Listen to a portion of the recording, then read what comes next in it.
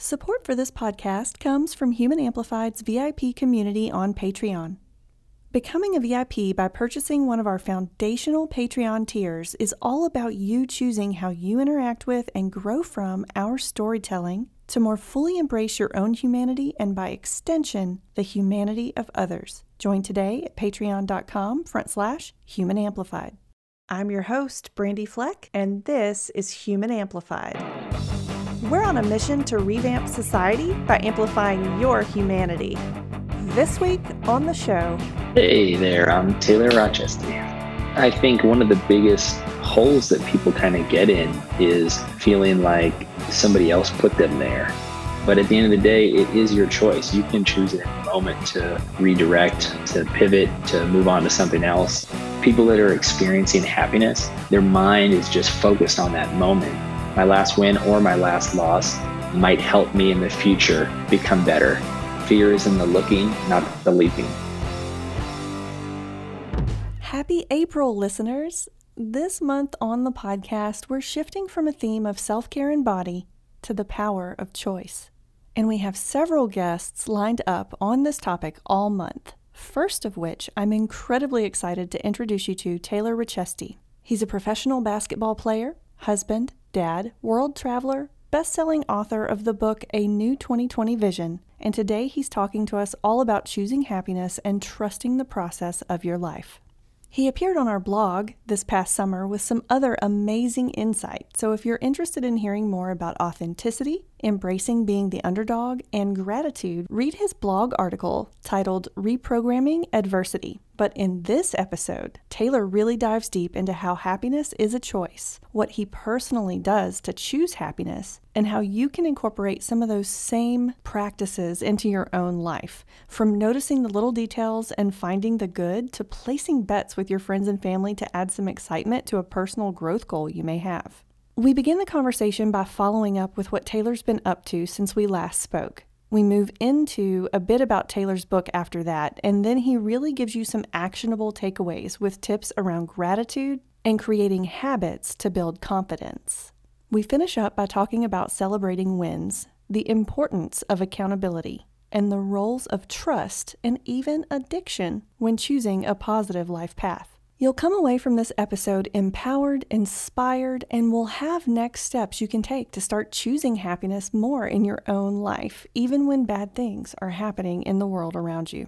And quick note, we recorded this episode before the Winter Olympics took place and before Taylor started his latest basketball season in China. So this will make total sense after you listen, but just know Taylor did make it to China. For the links mentioned throughout this episode, visit the show notes at humanamplified.com/episodes/094. Welcome back. I'm so glad that you are back. And just what have you been up to since the last time we talked? I was scared that you're going to ask that because I don't think there's enough time on the podcast. Okay. Well, I'm a professional basketball player. I'm about to play my 13th season. I have a contract to go play in China, and these last couple months have been absolutely crazy. Okay. Trying to get a visa to go out to China. They're hosting the Olympics, the Winter Olympics in February, so kind of threw a wrench in everything. There's COVID, still happening, and so they shut down most visas. It's taken me months to finally, as of 2 days ago, get my special talent visa to get over to China. And what would you know? I got my visa here in France, and now there's no flights from France to China. Oh. And so you have to fly direct, but nobody's flying. So I've been hustling the last day and a half trying to figure out if I can even go play with my contract, with my visa in China. Because I got to fly to a different country, but will they let me go from that country to China? So it's been a whirlwind. At the same time, I brought my amazing wife that's supporting me through this craziness, and my 2 kids out to France, where they're going to live for the year. And my kids are going to school and getting everybody settled here. It's where my wife is from. And so there's just so much going on. So part of being human is experiencing this kind of craziness. And this is a life that I chose many years ago. And I'm still happy that I'm here. Well, I'm glad you're still happy that you're here because I know it's come up with some other people I've talked to lately about how it's good to reevaluate. So have you thought about that? Have you like reevaluated and said, yeah, this is still intentionally what I want to do? Yeah, I think one of the biggest holes that people kind of get in is feeling like somebody else put them there, Mm-hmm. or they're in a position that they can't get out of, and that's a big block towards optimism, towards excitement, towards realizing the power of choices and the power that we have every day and the opportunities that we have every day. And so I'm definitely aware of who got myself into this situation. I learned from my parents that whenever things are going on, I'm the common denominator that's in the room. And so I take full responsibility for everything. And this craziness is part of my job. And I'm definitely thankful for it every day, because I'm thankful that I have this as an opportunity. And I joke around with a lot of my teams, and the coaches or the teams will break down after practice or break down after a game. They say, okay, practice is tomorrow at 4 p.m. And I'll always kind of say something like optional, or, up to you, because at the end of the day, you got to be there. But at the end of the day, it is your choice. You can choose at any moment to redirect, to pivot, to move on to something else. And I have a passion for basketball, so I'm still letting it roll. Yeah. Okay, great. So what happens if you can't get over to China, like with the contract? How does that work? Yeah, so it's kind of on them to try to figure out how to get me over there. I'm doing as much as I can on my end. I'm talking to some specialists that hopefully will give me some great answers tomorrow.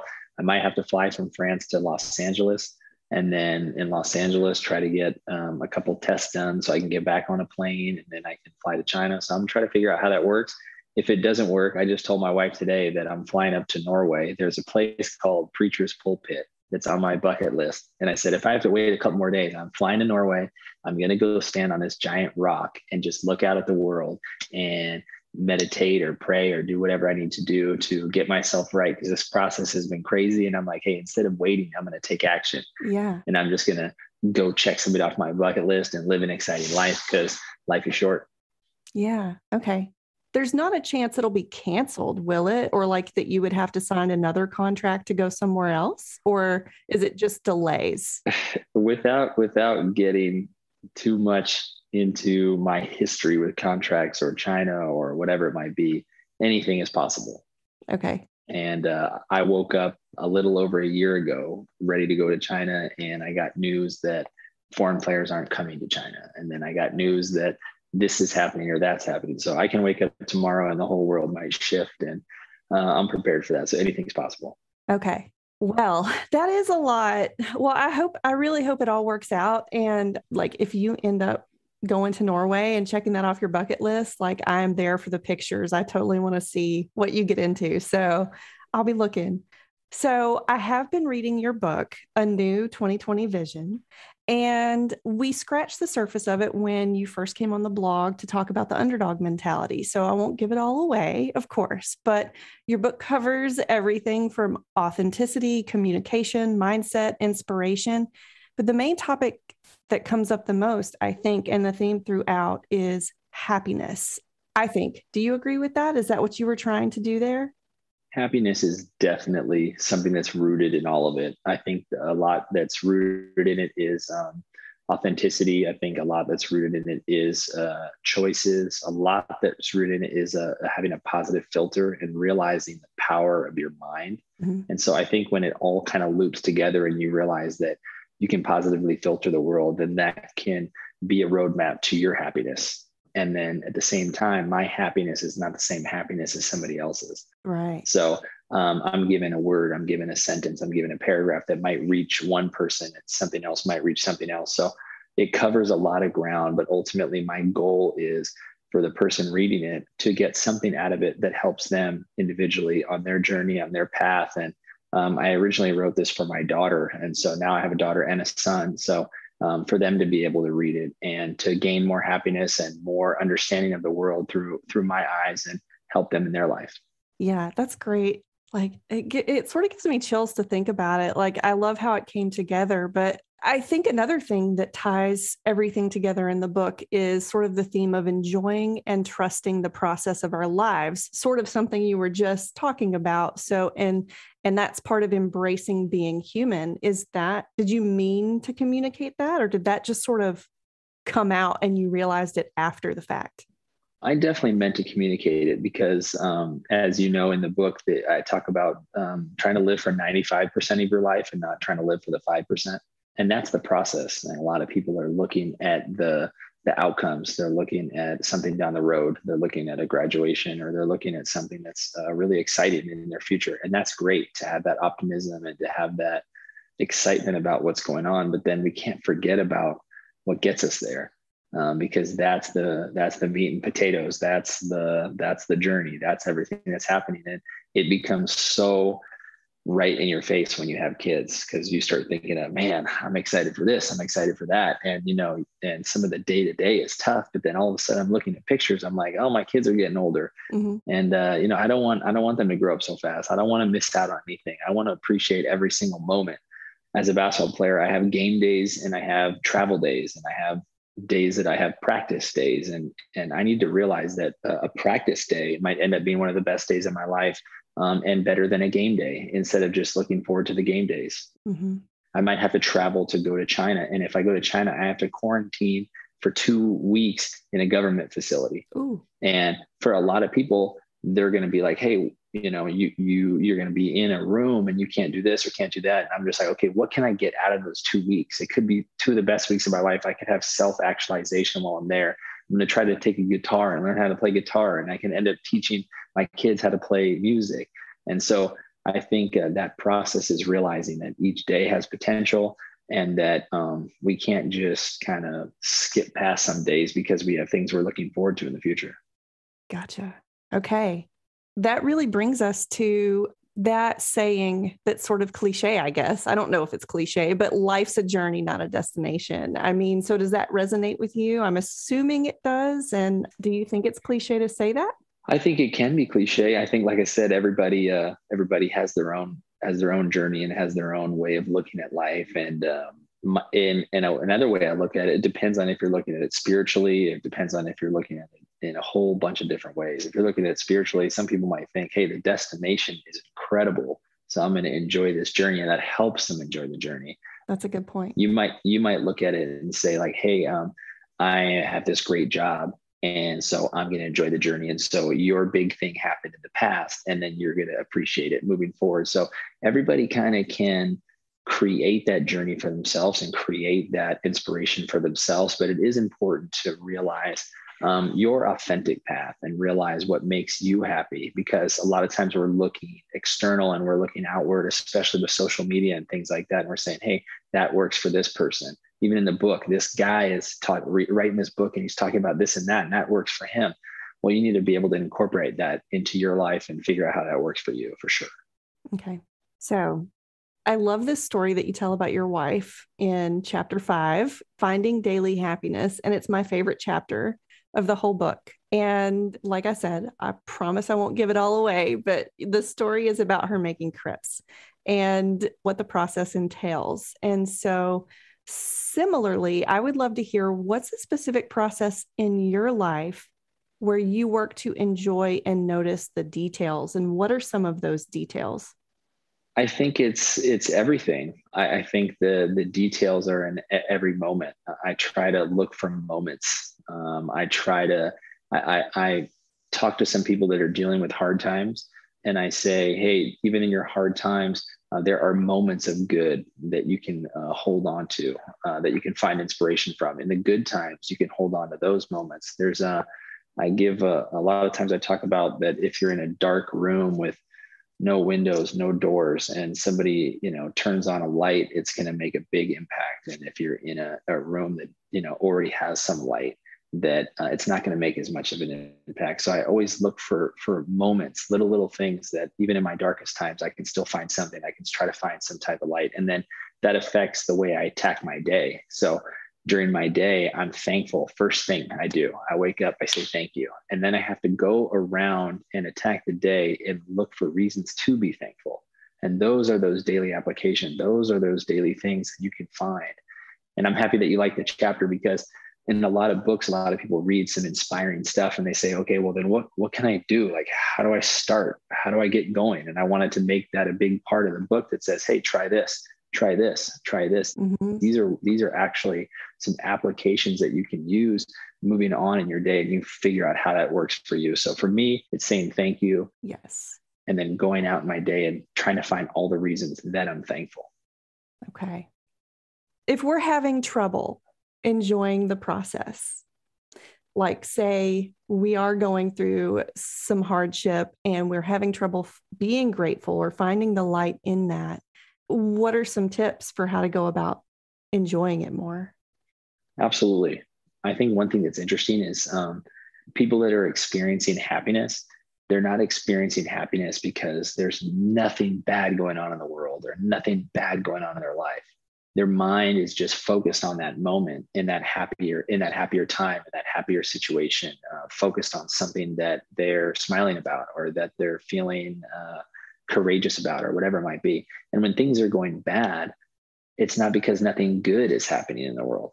And so it's not without the other one. And so I think that once we realize that, it can be part of our daily mantras in the morning. It can be part of our daily understanding of life, where you can wake up and realize like, hey, bad is not just all bad. Good is not just all good. And, there's also things happening. And so once we realize that it's more of a choice, that it is in our mindset, and we have these daily applications, we surround ourselves with happiness. I call it highlight happiness. So highlight happiness all around your life, where you can make it almost impossible, where you can go through a day and not find inspiration on something that you write on the wall or some music that you play in your car or whatever it might be. And so realizing that, hey, even in my darkest time, it doesn't mean that good is not around me. I just need a way to shift my mind and refocus on that good that's happening.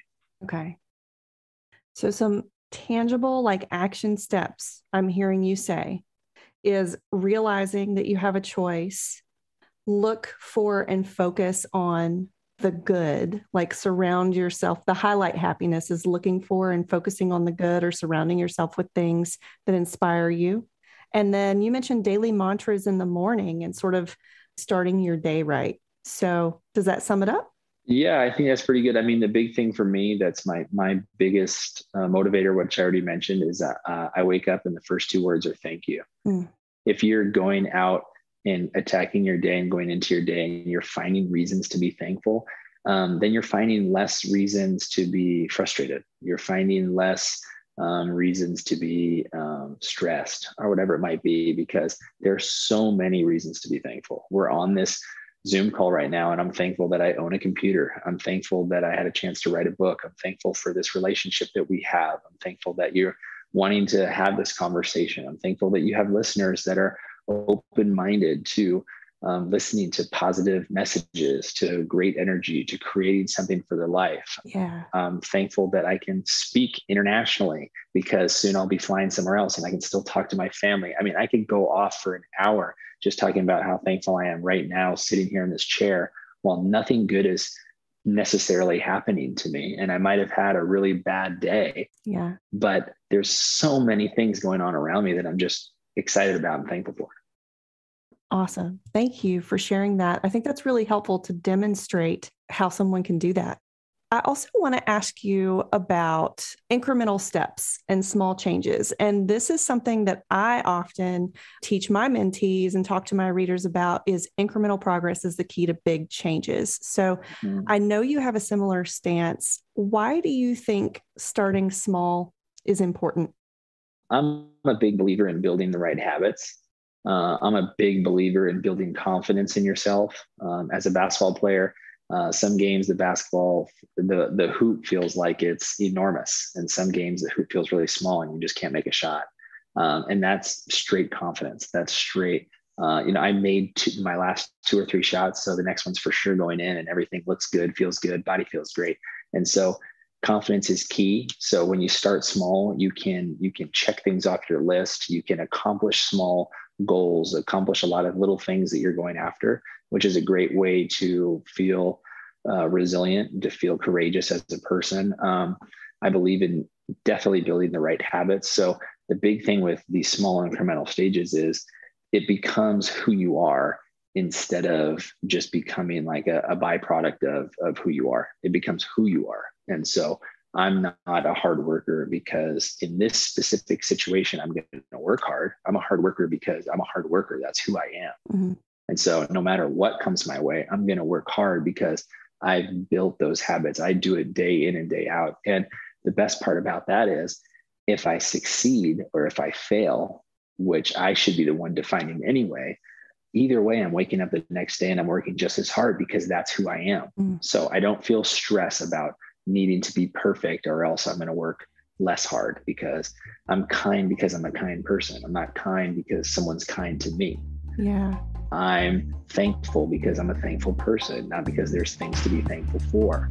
And so it just translates, and you build that each day with your habits. Okay. Awesome.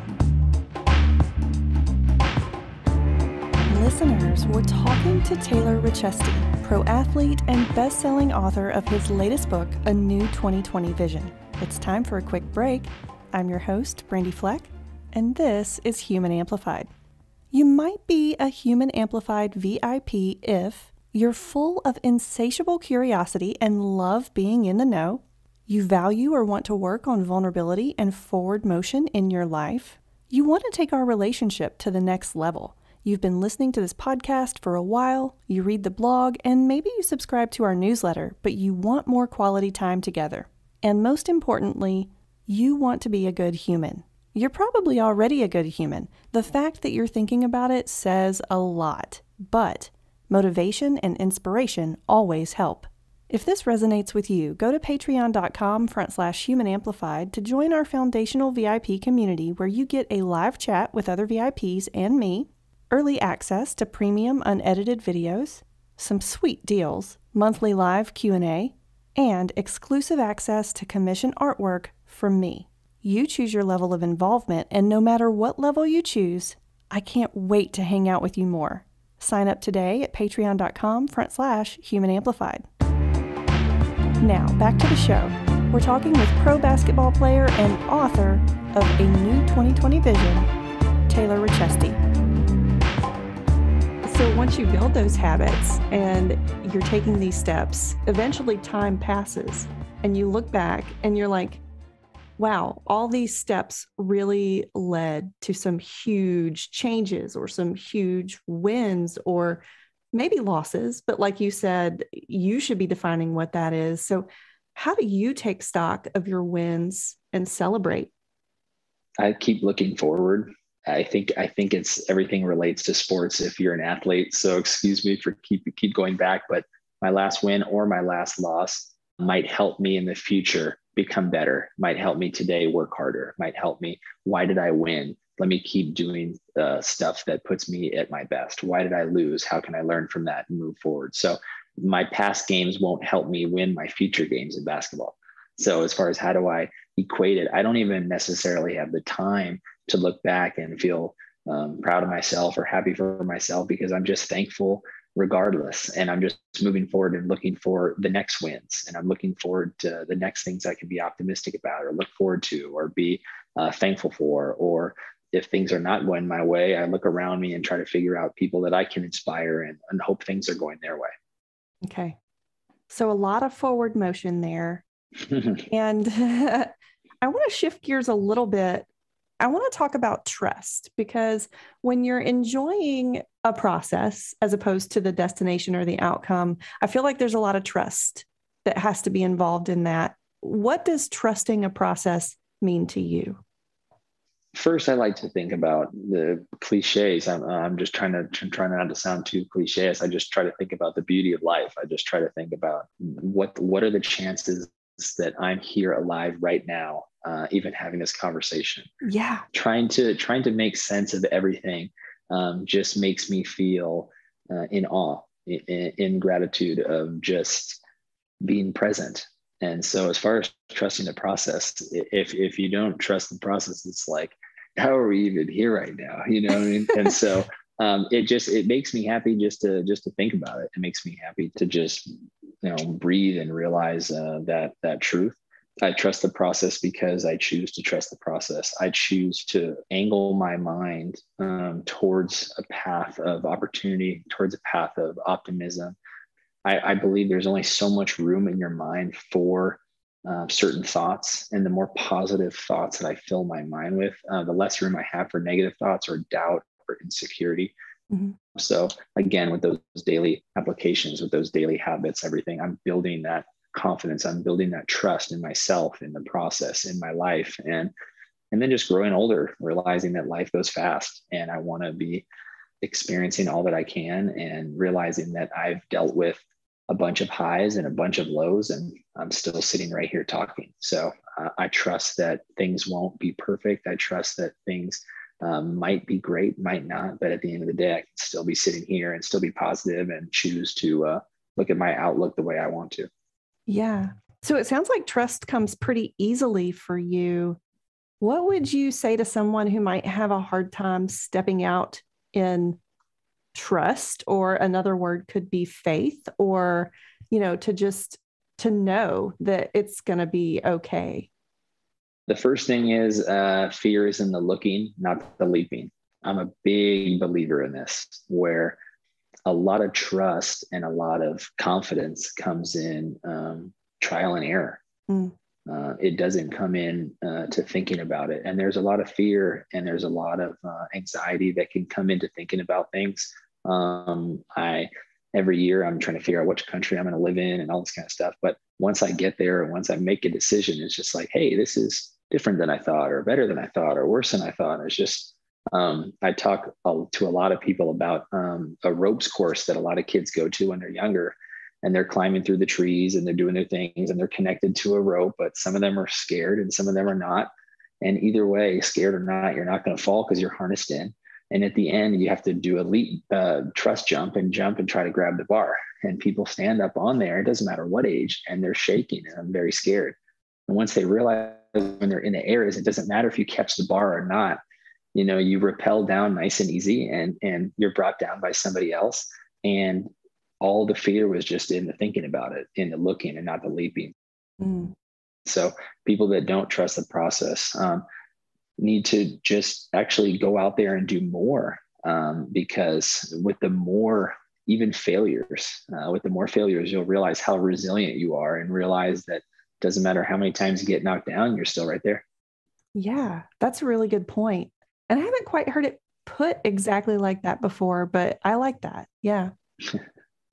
And then I have to ask, in your book, specifically chapter 5, which we had been talking about earlier, you use words like addiction and gambler. Mm. And I'm a word person, so I sort of latched onto those. And you say there are healthy versions of addiction and gambling. And then you describe healthy things you're addicted to and ways to take risks that motivate rather than consume. So I have a couple of questions around these words. First off, why those word choices, addiction and gambler? I'm a big fan of stand-up comedians. I'm a big fan of stand-up comedy. And what I've realized is that they're extremely controversial because they talk about a lot of subjects that make some people feel uneasy, make some people laugh. Yeah. A lot of them might even be truths, but truths that people aren't ready to hear, or truths that might hit home different to some people than other people. And then what I've realized kind of through going to a lot of stand-up comedy shows and listening to a lot of stand-up comics and reading comments about them and figuring out they got kicked off a show or something like that because of something they said, I just realized that I love being open-minded. I love the idea of looking at something that's stereotyped as negative or stereotyped as something that people don't want to be associated with. Mm-hmm. And realizing there's more than one way to look at it. There's more than one way to look at failure. There's more than one way to look at a word like addiction. There's more than one way to look at a lot of different things. And so although there are hot topics and hot button words, those words specifically kind of hit home because I like to gamble, but I'm a very healthy gambler. I have addictions as far as wanting to make people happy. But as long as it's rooted in the right things, as long as it's rooted in positivity, both internal and external, as long as it's rooted in kindness, as long as it's bringing positive things to me instead of negative things, I think that that can be great. And again, the biggest thing about addictions or saying words like that or trying to say anything like that is I never want to give a blanket statement towards anybody. I'm not talking about the word addiction because I'm talking to all addicts. I'm not talking something like this because I'm speaking to everybody. I think everybody's different and I can't use a blanket statement for anybody. And so this is another one of those moments where some people might get something from this and another person might not want to use it because they might realize that it might be more dangerous for them. Okay. Something that was really interesting in what you were just saying is, and you didn't put it exactly this way, but the self-awareness that you have to say, well, I am addicted to some things, and this is how I am going to harness that in a healthy way. Whereas if, some people who aren't self-aware of certain things might go down a completely different path. That's just a little side thought there. But I do want to say too, say if someone was an addict or a gambler or, had some unhealthy issues in these realms and they were reading your book, would you give them the same advice, or how would they know, oh, well, this part's true for me, but maybe this part doesn't resonate so much, so I'm going to leave that? How would they know to do that? I think normally when I give advice, I have to get to know the person. So to just give, like I said, a blanket statement advice is definitely difficult for me because to get to know the person and their specific needs is a little bit different than just saying, hey, you're struggling, this works. What are you struggling with and why, and how can we harness that into something good? Because something that comes with addiction specifically is people say, I have an addictive personality. Mm-hmm. So if it's not this, it's that. And so that's an interesting thing to play on because okay, so let's use that for the good. How can we use that for the good? Yeah. It could be just, counting numbers all day in your mind because you have to do that instead of doing something that's negative. And that's something simple. And that's something I never thought about before, but it's just there. Let's try to do something neutral instead of something negative. And after neutral, let's try to push it and make it positive. Let's be addicted to self-improvement, but with an underline of that self-awareness that says, okay, I do have this situation, or I do have this problem going on in my life, and how can I make things better? But like I said, it all comes with a little give and a little take, and it all comes with knowing the person that you're talking to. Yeah. Okay. And then this is sort of related. It's like when you do sort of funnel that into, healthier choices, and you're like, how do I make this healthy for me?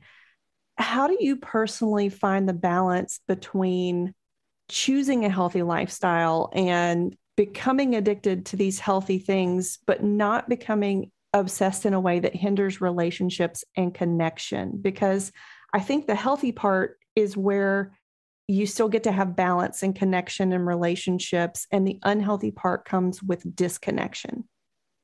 Absolutely. I think a lot of it deals with humility.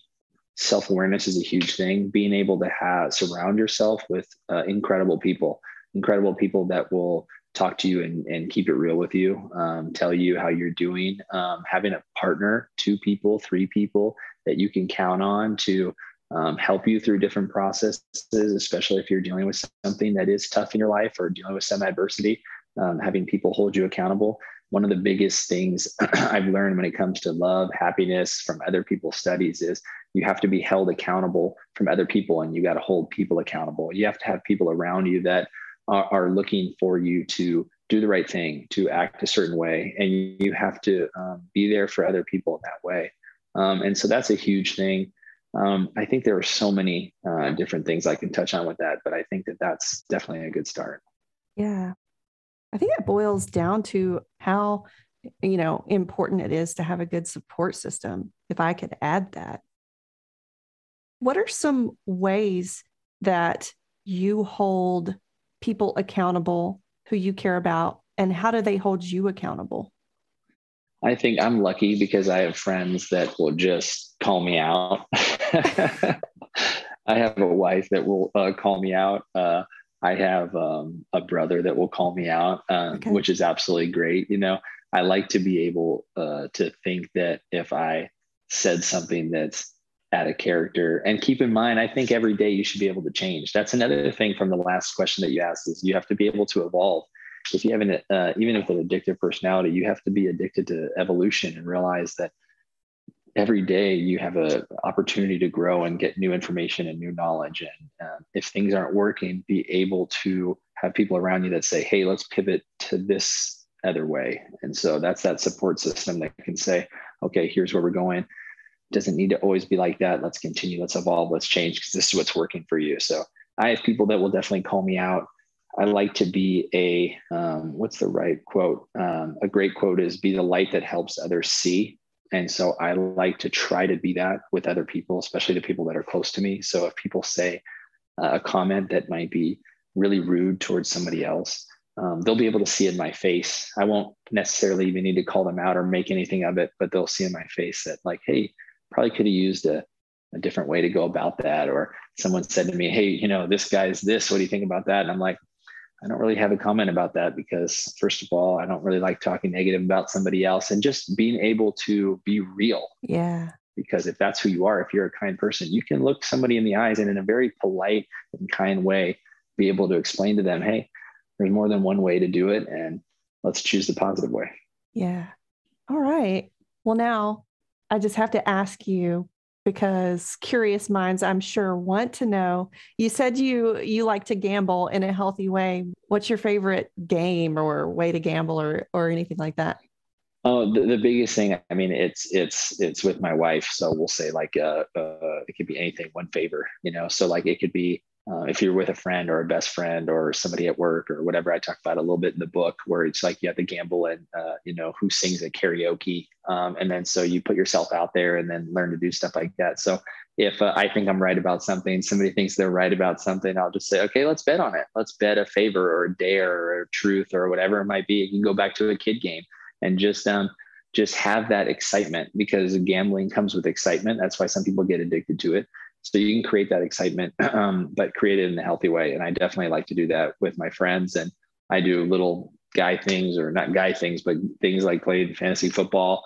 And I'll say like, okay, I'm playing against you this week. So let's personally have a little side bet on it. And it doesn't need to be money, and it doesn't need to, make me sell my house. It can just be something fun where they have to post something that embarrasses them on social media or something. So you just try to get creative with it. It brings out your creative part of your mind. It brings out some excitement and helps you plan for the future and be optimistic about having some fun in your day and in your week.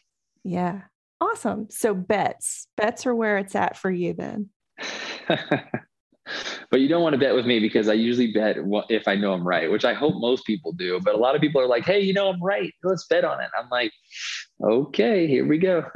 I was trying to teach my son that the other day. He's like, I'll bet you this. And I was like, no, you should not do that unless you know you're going to win. But anyway, yeah. So, well, this has been a great conversation. I just want to wrap up with let us know where we can find your book and any other thing you would like for our listeners to check out. Just tell us where we can go. Hopefully the link, and my name will be in here. Mm-hmm. Oh, yeah. Because my last name is a little difficult, but it's Taylor Rochestie. So you can go to taylorrochestie.com. I think I'm T Rochestie on most social media, or Taylor Rochestie on Twitter. And I'm trying to get more involved. I'll be going out to China hopefully soon. And so I'll have a lot of time in my hands to get more active on social media. I love communicating with people. One of the best parts of writing this book is having a lot of people write to me and ask me questions about the book, talk to me about some adversity that they're going through. And I've been able to help some people with that. So I'm very open to that. I'm very excited to do podcasts like this. I hope your listeners listen to a lot more of your podcast and get some great messages. And so, and I'm playing basketball. So if you Google me, you can find the videos and you can probably see where I'm playing and what's going on and how many shots I'm missing. So it's all out there. Awesome. Well, Taylor, thank you so much for your time today. And it's been an absolute pleasure. And I hope everything works out with your contract and getting over there. Thank you so much. Been looking forward to this for a little while, getting back and talking with you again. So I'm very appreciative to have me on the show. And like I said before, I hope your listeners are hearing this and listening to a lot more of your stuff. Subscribe on your favorite podcast platform and learn more at humanamplified.com. Support for this podcast comes from Human Amplified's VIP community on Patreon. Visit patreon.com/humanamplified to join us for more connection and storytelling today.